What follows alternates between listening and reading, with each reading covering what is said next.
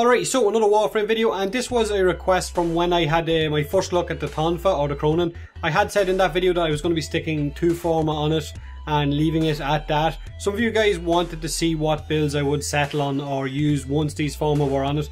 Some of you said not to put Forma on it at all, that it didn't really need it, but I went ahead and stuck them on it anyway. Now I only really used the Kronen with my Valkyr, and I know weapons like the Ikers, the Dakar Prime and the Dragon Nakana are all superior weapons, so I use the Kronen just to have as much fun as possible. If I'm kind of a little bit bored with the game, then I do as many melee runs as I can with this different weapons, and the Kronen I run with Valkyr. Now don't get me wrong, they are still really great weapons, not just Warframe eye candy. So with all 3 builds I have got Pressure Point, Spoil Strike, Killing Blow, Fury and Focus Energy on all 3.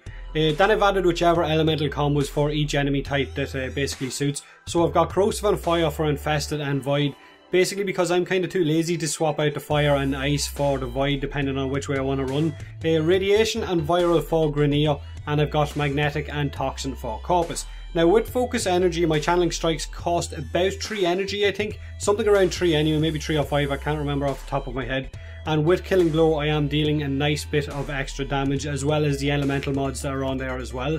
And they are of course elemental status mods, so I've got a decent status chance as well. And as you can see, I have got Life Strike missing from all 3 builds. That's a kind of personal preference for me. Like I said, I only run it with Valkyr, so with Valkyr I run a Warcry build and not a Hysteria build, but I do still have Hysteria equipped for the kind of oh shit moments and I want to heal her up. So I use that more than I do Life Strike. If I was running Ashe or Loki or something else, then I probably would have Life Strike on it. And since my Valkyr also has Rage mod equipped, then I have a decent supply of energy at all times.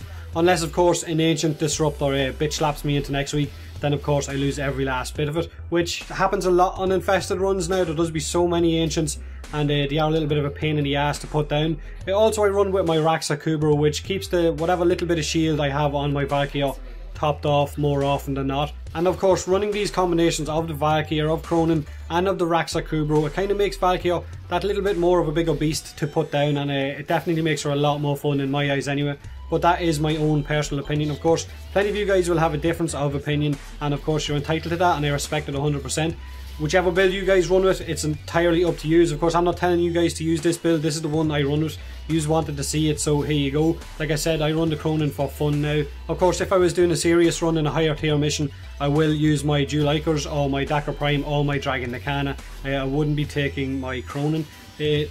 But let me know in the comment section below what you guys think of the Kronen. They have said maybe in a future patch that it might get a slight nerf because they think that maybe the slide damage is a little bit too much, or they want to kind of balance it. I hope it doesn't, because it still isn't up there with, like I said, the 3 weapons that I've mentioned more than once now.